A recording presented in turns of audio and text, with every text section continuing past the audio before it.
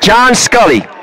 And we all remember John did a lot of commentary in his past life, and now he's training fighters. John, has anything solid popped up for a commentary for you right now? And I know you have doing a lot of training of boxers and even got a world champion. Right. Well, I've been waiting to get a call, but I think that the broadcast game is a very political game, and you have to be associated with the right people, and so far I'm if people want to see me do broadcasting, I've done a lot of ESPN Classic fights. So if you go to ESPN Classic, you can watch the Mancini and Camacho and those fights. Yeah. John's very knowledgeable of the fight game because John was a fighter. He fought Michael Nunn. He fought Henry Massey over in Germany. So he's very knowledgeable of the fight game. But now he's in his second life.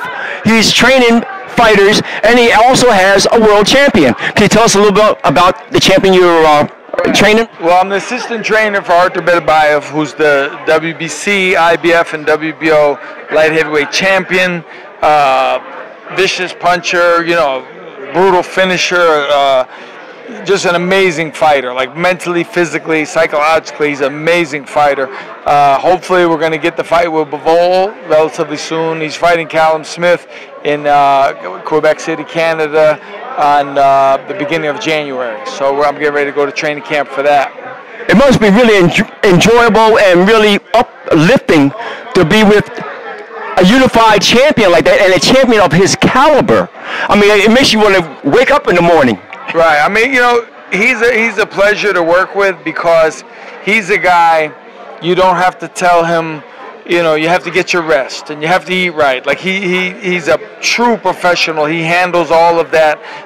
There's no babysitting required whatsoever. So he's an amazing fighter. And I always tell people to illustrate what type of man he is. When he fought Joe Smith and beat Joe Smith for the unified title on a Saturday, he went home to Canada on Sunday, and Monday morning, and I have video of this, Monday morning at 7 o'clock, he was in the gym pounding a tire with sledgehammers at 7 o'clock. Wow. 48 hours after the fight. So, well, I can kind of understand that because I used to talk to Bernard Hopkins, because Bernard Hopkins was in Philadelphia. Right, Bernard is similar. And Bernard is similar like that. Right after a fight, he takes only 7 days off, and he's right back in the gym. Right. And he asked me, he says, what is your job? I said, I'm a meat cutter. He says, well, my job is boxing. So I don't take long layoffs. I fight. So right after a fight, I go right back into training. So I understand what you mean. Yeah, 100%.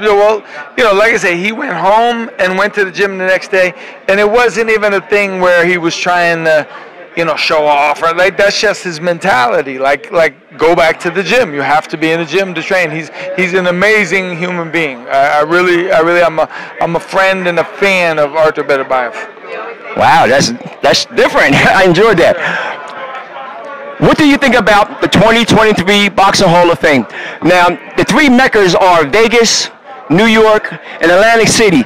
Atlantic City, the draw of the talent of fighters is amazing. I've been saying, and I was telling Ray in the beginning, several years ago, I said, this is an amazing event. You are going to, once it catches on and people start to realize what's going on here, I think it's going to turn into something humongous. People from all over the world, when they figure this out, they're going to start coming here because this is easily, like to me, I love Canastota, the whole nine, but if I had a choice, honestly, I would come here.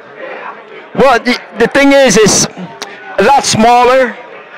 We do get other celebrities that come here, other who are not in boxing. Like we get a couple of rappers, right. We get TV celebrities, and like I said, I'm from Philadelphia area, so I know a lot of the boxers, right. And you get that hometown feeling.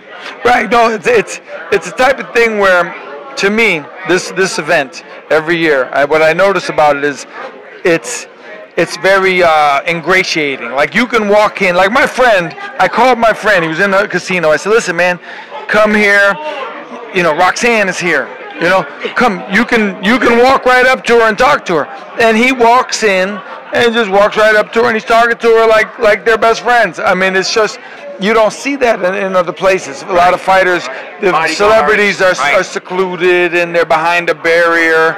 Here, last year I got here, Roberto Duran's in the hotel room right next to me. He's in, I'm in the hallway and Roberto's walking in the room. I'm saying this is, this is special. And we all know who Roberto Duran is, one of the probably 10 greatest fighters of all time.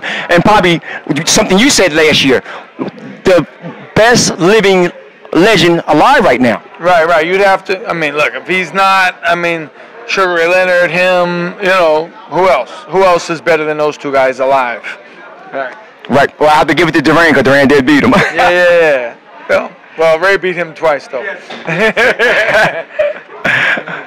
Do you have any words of encouragement for the young up-and-comers who want to take up maybe boxing or even like college? I want to be a doctor, want to be a lawyer, or just want to go to school. You have any words of encouragement for the young ones?